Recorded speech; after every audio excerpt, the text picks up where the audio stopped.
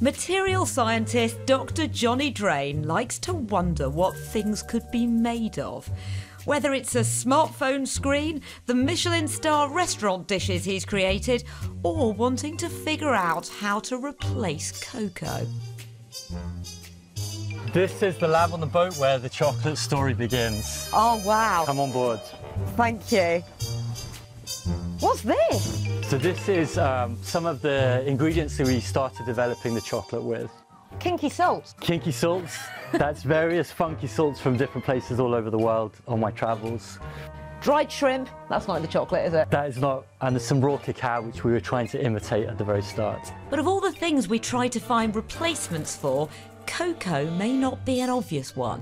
What most people don't realise about cocoa and chocolate is that about 70% of it is produced in just two countries in West Africa, Ghana and Ivory Coast, in a way that involves outsized water consumption, so about 20,000 litres of water per kilo, and that's way more than beef or soy or avocados. And there are issues with labour in those parts of the world. At a conservative estimate, it's thought that 1.5 million children are on these cacao farms, working with their families predominantly. Is this, however, not taking away income from countries that really need it? Those countries do need that income, and those hard-working farmers need to be supported, but the state of the current cacao and chocolate industry is such that those people are working on $1 or less a day, and it's not an equitable trade. So this is Johnny's story.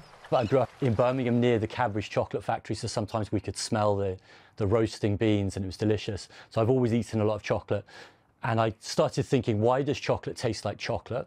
And you know, if you put your scientist hat on, it's just a bunch of compounds, and it's quite complex, but essentially it's just a bunch of compounds. And then thinking, well, can you make that flavor profile starting from something that's not cacao beans? Could you start with potatoes or rice? And what is it made from?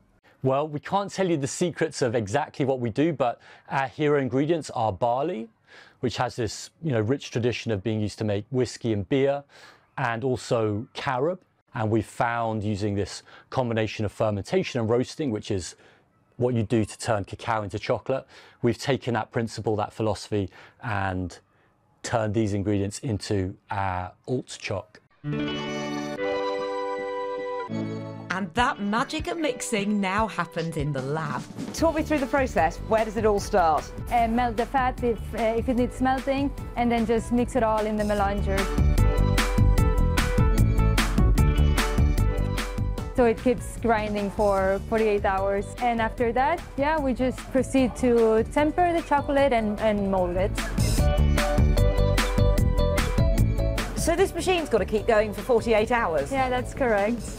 It looks like it's pretty well mixed now after about 20 seconds, but that's not mixed. No, it's not, because it's all about the particle size. So you want to have like the smallest size as possible, so you get a nice mouthfeel in your mouth and you don't feel the different grains of the different ingredients. Wow, that's quite a process. Does normal chocolate go through something like that as well? Yeah, usually it's around that time, a bit less, a bit more. It depends on the type of chocolate that you're having. Okay, something I never knew about chocolate. No, it's very scientific, actually, yeah.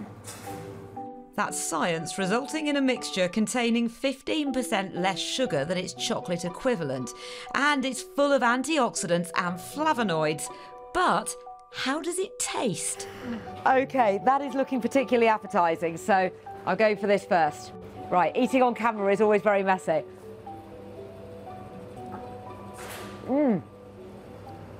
Absolutely delicious, but I genuinely wouldn't know that that wasn't cocoa. Amazing.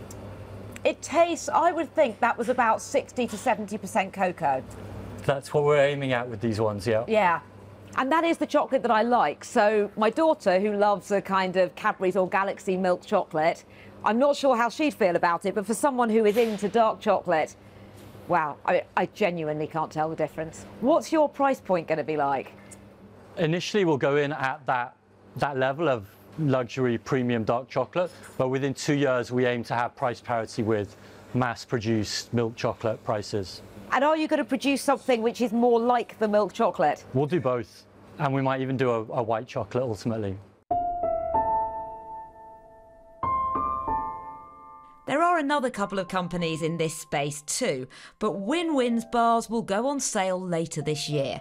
And they're not only for humans to enjoy. With no theobromine in it, unlike regular chocolate, you can give a piece to your dog if you can bear to part with it.